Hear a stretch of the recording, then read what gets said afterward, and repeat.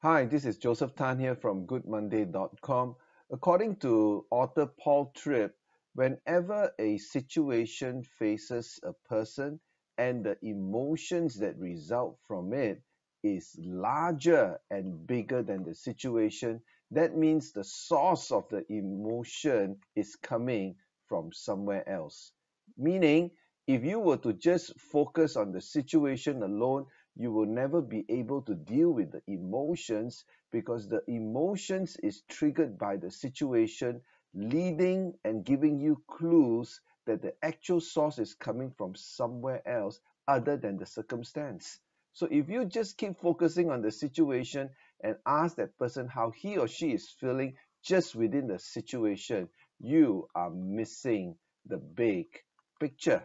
So if you find that your emotions are escalated even due to petty issues or small matters, do not focus on the situation itself. Ask yourself, where is the emotion coming from? It could be triggered by two sources. One is the source of disappointments.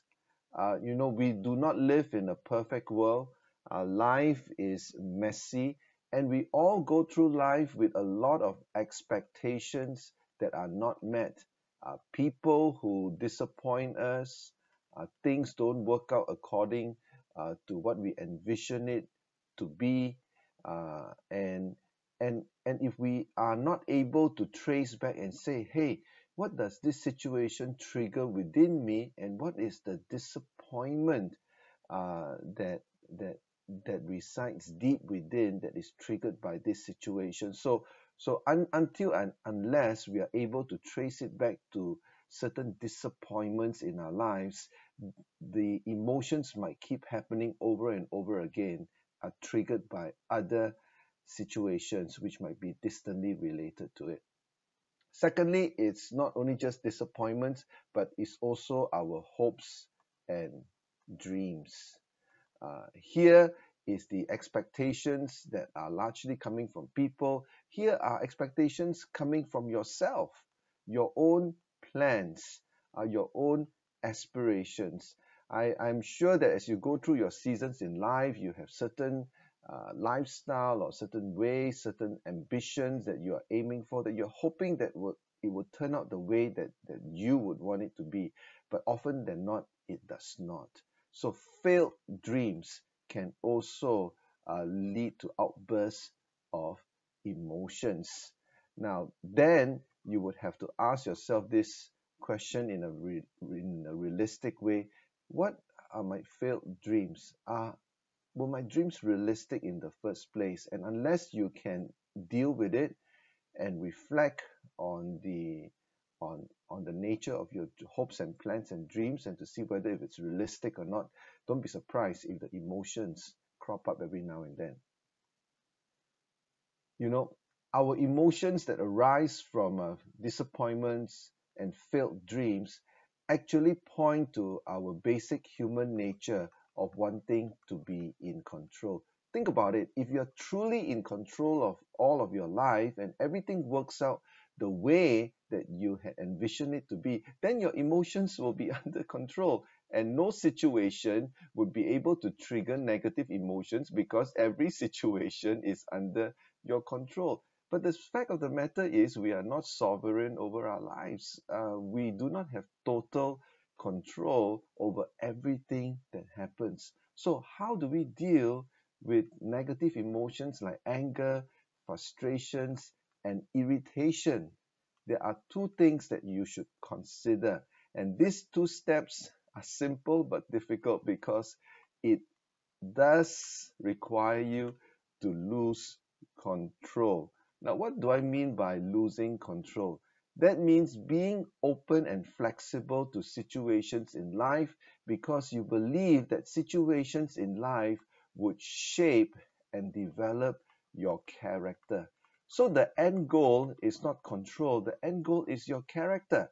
Because as you go through life situations, and you are willing to lose control uh, in a sense, then you are able to develop character qualities like patience, like perseverance, understanding, diligence, a sense of responsibility. So at the end of the day, if you are able to not be so hung up and in controlling every little details of your life, but rather focus on the development of character, you will find that you might be surprised. You might not achieve your better plans at the end of the day, but you become a better person at the end of the day. Secondly, you learn to lose control by connecting with others. In other words, don't be so self focused. You will find that the more self focused you become, the more the situation will not work out the way that you envision it to be, because this is a messy world and we live in an interconnected world. So if you're willing to lose control by connecting with people, by learning to meet the needs of others, and by not being so selfish and so ego driven, you will find that life would work in such a way that, hey, um, when you expand your your your connecting zone, when you expand your circle of influence and friendship to include more people in, then life becomes richer. The saying is true: if you refresh other people, you yourself will be refreshed in the process.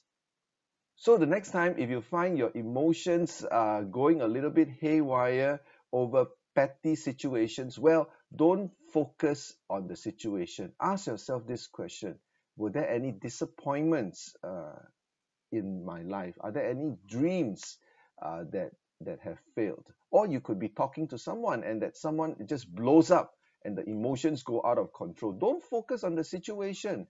Don't focus on the problem first.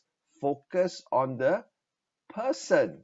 When you focus on the person and ask good questions to trace the disappointment and the dreams, and then lead the person to see how the situation could actually be a benefit to his character and to the way he or she connects to other people, then you give the bigger picture of what life is about.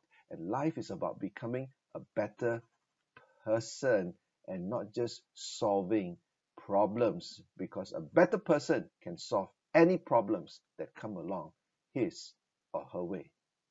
Think about it. This is Joseph Tan here from goodmonday.com. If you're interested in my coaching or executive development leadership courses, do check out the website goodmonday.com. If you like this video, well, click subscribe. Thanks for watching.